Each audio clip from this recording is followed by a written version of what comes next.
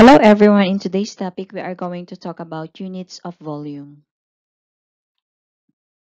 So if we are talking of volume, we are going to talk about three-dimensional figures. So what are three-dimensional figures? They are solid shapes, have length, width, and height. Examples of this one, we have cubes, cones, cylinders, pyramids, and prisms. So 3D is short for three-dimensional. So what is volume? Volume is the amount of every solid shape takes up. So it is expressed in cubic units or to the power of 3. Capacity is the other term for volume. It is the amount of 3D space something can hold or contain. So suppose we have this rectangular block.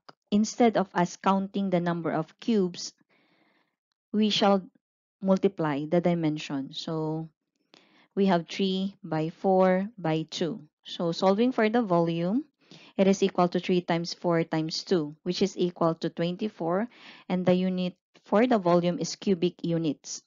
Or if we want to count how many cubes there are, so there are 24 cubes.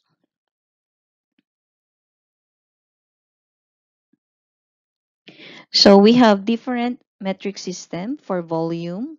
We also have the British system for volume, and we also have the metric system for weight. So we will use this equivalence later on.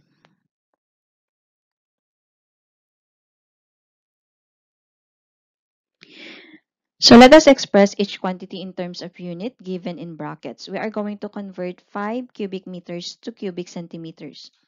So we all know that 1 cubic meter equals 1 million cubic centimeters. From here, we are going to convert. So 5 cubic meters times 1 million cubic centimeters over 1 cubic meter.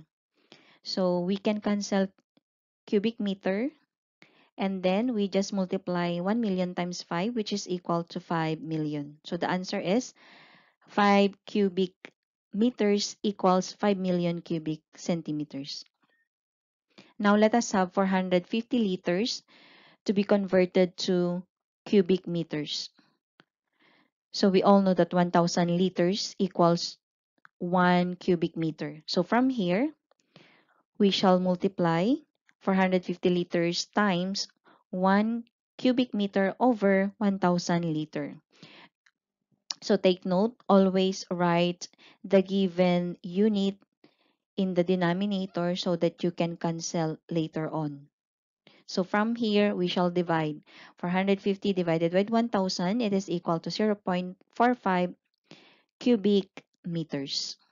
Now, let us have the other one. So we are going to convert 20 ounces to cubic centimeters. From here, we all know that 1 ounce equals 28.41 cubic centimeters. So we are going to have 20 ounces times 1 ounce in the denominator. It is equal to 28.41 cubic centimeters. Cancel the ounce, and then we are going to multiply 20 times 28.41, which is equal to 568.2 cubic centimeters. Now let us have the last one in this conversion. So 0.7 ton to kilograms. So we all know that 1 ton equals 1,000 kilograms. So from here, 0.7 ton times 1,000 kilograms over 1 ton. So we can cancel the ton and the ton. So what we need to do here is to multiply 0.7 times 1,000, which is equal to 7,000 kilograms. Now let us have another set. Change the following volumes to liters. So if we have a volume of 5,000 cubic centimeters, what is it in liters? So we all know that 1 liter equals 1,000 cubic centimeters. From here, we are going to convert. So 5,000 cubic centimeters times 1 liter over 1,000 cubic centimeters. We can cancel cubic centimeters. Then we are going to divide 5,000 divided by 1,000. You can cancel the 3 zeros. So what's left is 5. So 5,000 cubic centimeters equals 5 liters. Now, let us have 18,000 cubic centimeters to liters. So 1 liter is equal to 1,000 cubic centimeters. And from here, we are going to multiply it by 1 liter over 1,000 cubic centimeters. Then we are going to cancel cubic centimeters. Then divide 18,000 divided by 1,000. It is equal to 18. So therefore, 18,000 cubic centimeters equals 18 liters. Now let us have another set. Change the following volumes to cubic centimeters. So let us convert 2,800 milliliters to cubic centimeters. Take note, 1 cubic centimeter equals 1 milliliter. So therefore, whatever the value of your ml, it is the value of your cubic centimeter. So from here, 2,800 ml equals 2,800 cubic centimeters. Now let us have another one. A volume of 3 liters. So 1 liter equals 1,000 cubic centimeters. So 3 liters times 1,000 cubic centimeters over 1 liter. Then cancel liter and liter. So you just need to multiply. So it is equal to 3,000 cubic centimeters. Or if you want to have in ml, then it is 3,000 ml. Now, let us have this fourth example. If 1 liter of petrol costs 26.49 baht, find the cost of 10 gallons of petrol. The first step that we are going to do here is to convert gallons into liter. So 10 gallons times 1 liter over 0.22 gallon. Then cancel gallon and gallon. So all we need to do here is to divide 10 divided by 0.22, which is equal to 45.45 liters. Now that we have liters already, we can multiply it by the cost. So 45.45 liters times 26.49 baht over 1 liter because it is the cost of 1 liter of petrol. Cancel liter and liter. So we have 1,203.97 baht. Now let us have another one. A water tank measures 2.6 meters by 1.5 meters by 0.8 meters internally.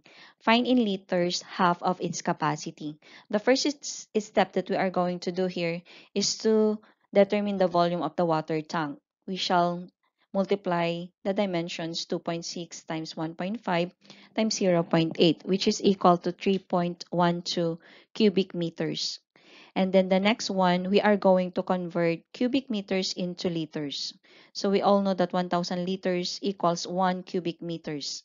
So 3.12 cubic meters times 1,000 liters over 1 cubic meter. Then we are going to cancel cubic meter and cubic meter. So all we need to do is to multiply 3.12 times 1,000, which is equal to 3,120 liters. From here, it is not yet the final answer because it says there half of its capacity. So all we need to do here is to divide 3,120 by 2. So the volume of the water tank, which is half of its capacity, is equal to 1,560 liters. Now let us have another one. A shoebox measures 28 centimeters by 20 centimeters by 12 centimeters. How many cubes of 2 centimeter sides can be put into it? The first step that we are going to do is to determine the volume of the shoebox. So multiply every dimensions that you have. So 28 times 20 times 12, which is equal to 6,720 cubic centimeters. And then the next step is to determine the volume of the cube, which is equal to 2 centimeter times 2 centimeter times 2 centimeter, or in short, s to the third power. So 2 to the third, which is equal to 8. So 8 cubic centimeters. Then the third step, we are going to divide 6,720 divided by 8, which is equal to 840. So the number of cubes that can be placed in the shoebox is 840 cubes.